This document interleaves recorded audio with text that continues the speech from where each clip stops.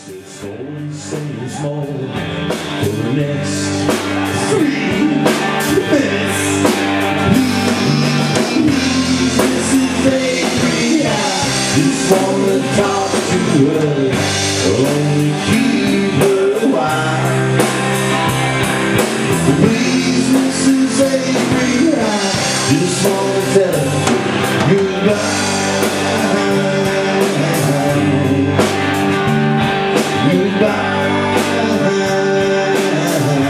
Yeah, silly goodbye. Yeah! Who sings that song? That same song was made famous by Dr. Hook and the Medicine Show. Yeah! It was written by Shel Silverstein.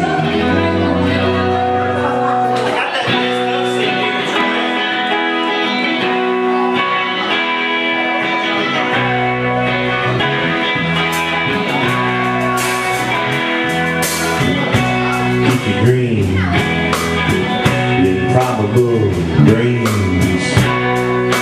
Who are you fooling? Is it better to keep the job you got, or do what you love? And I've been knocked down, put the boots to the line, still kicking in. I'll try again, I'll try again, I'll try again, I'll try again. 1,000 times I've thought twice about what I'm gonna do. I'll only make one promise to you, baby. I'll never lie to you.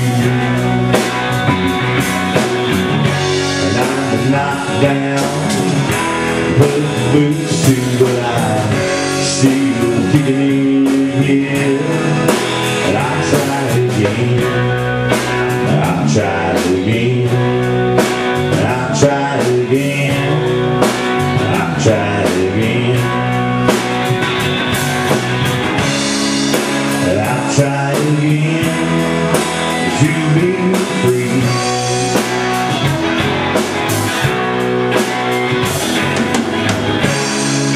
And I'll try again to be me.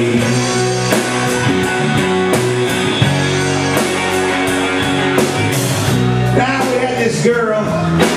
This girl, she went to college, you know, and she went down and got a job at NASA back before they shut down NASA. She rose up through the ranks. She became project manager, and she was doing pretty good, making some pretty good coin. She decided it was time to move her elderly father down south and set him up in an elder community.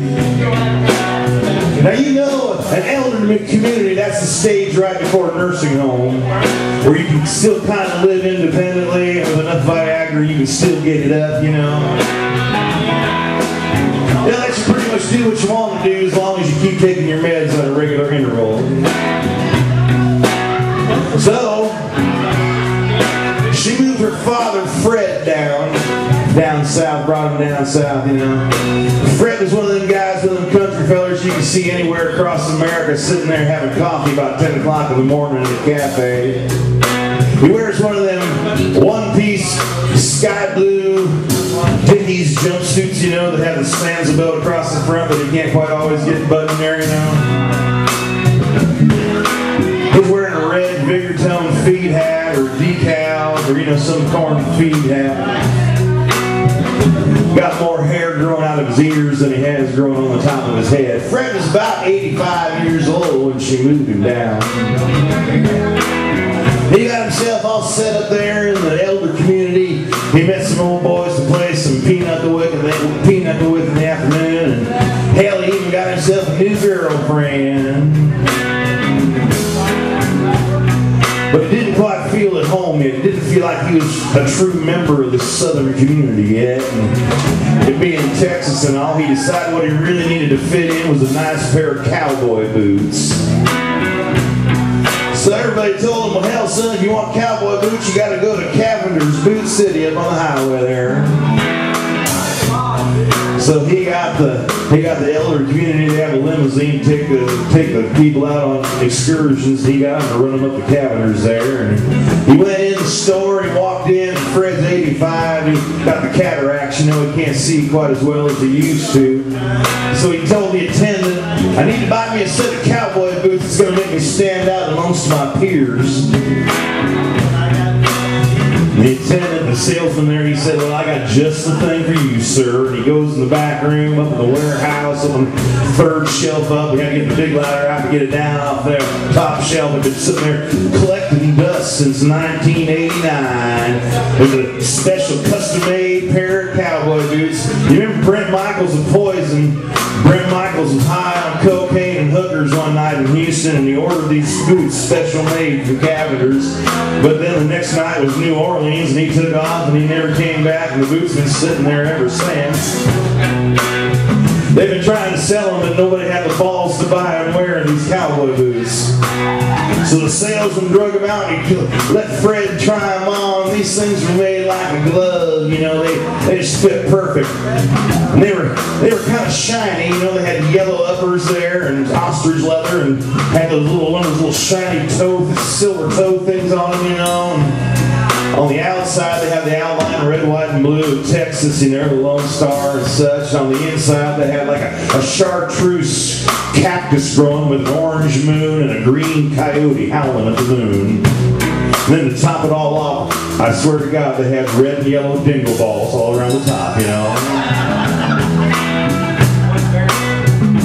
Fred fell in love immediately, and he knew he'd come to the right place. He tucked them Dickies jumpsuit, and he tucked that right into the top, let them dingle balls bounce all over, and went back to the elder community expecting some really good attention when he got there. Now, usually when you walk into the elder community and you walk past the nursing station, you say hello. I mean, even if you got a little barbecue sauce for lunch on your shirt, they notice, you know, and they say, "Fred, you know, you need to change your shirt there. You're going to straighten yourself out." He walked in with these electrified, you can see them from Space Cowboy boots that he bought at Cavender's. He says, "Howdy, y'all." They look up and they said, "Hi, Fred, how you doing?" And they turned back to their charting, and they didn't even notice his brand new cowboy boots. He felt really bad. So he figures, well, hell, I'll try again. Maybe they're busy and such. So he went down to the sunroom where his old buddies, they were playing pinochle there. And he walked in, and he spread his legs wide, and he said, "Hey, fellas, how y'all doing?" And they were all playing pinochle and real busy. They were trying to bid 67, and that's hard to do with four-hand pinochle, you know. They just said, "Hi, Fred, how you doing?" They didn't really pay too much attention to him. Damn near broke his heart. Well, he figured, well, hell, my girlfriend, maybe she'll pay attention to me at least. So he goes down to his girlfriend's room down in the women's wing. And he walks in, he spreads his legs wide and says, "Hey, baby, you notice anything new about me?" She peers over the top of her large print Reader's Digest magazine that she's peering at, and she looks over at it, she looks up and down, she goes back to her magazine, she says, "Nah, I don't notice a damn thing." Now he's getting really frustrated, man. He's trying to get a little attention. He spent $450 on his damn cowboy boots. He says, "I'll show her, damn it." He goes in her bathroom, he starts taking off all her clothes, takes off his bigger-toned feet, had his sky blue Dickies jumpsuit, takes off his white beater t-shirt, takes off his boxer shorts, takes off his Ted hose. You know about Ted hose, don't you? They increase circulation, I'm telling you. Strips himself down, and he's wearing nothing but them cowboy boots and Mother Nature. Steps back out into her room, and he spreads his leg wide with his Johnson hanging down towards the floor there, and he says, "Hey, baby, you notice anything new about me now?"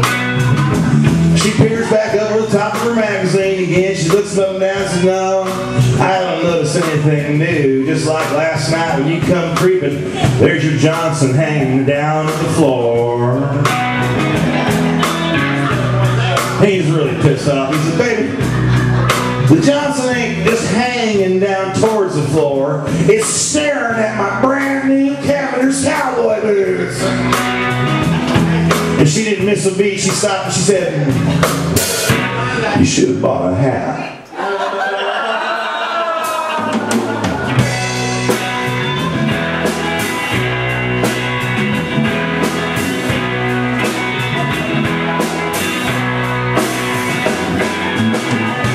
Mortgages and kids, car payments, second mortgages too.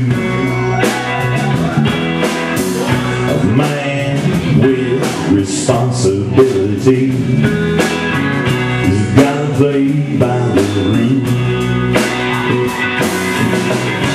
And I'm knocked down, put the boots to, but I'm still kicking it.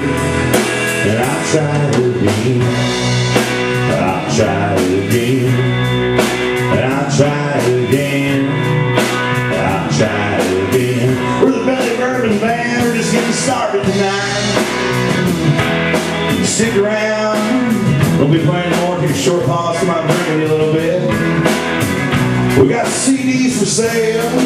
If you're interested in some of the songs we're doing, we'll be happy to hook you up. I'll try again.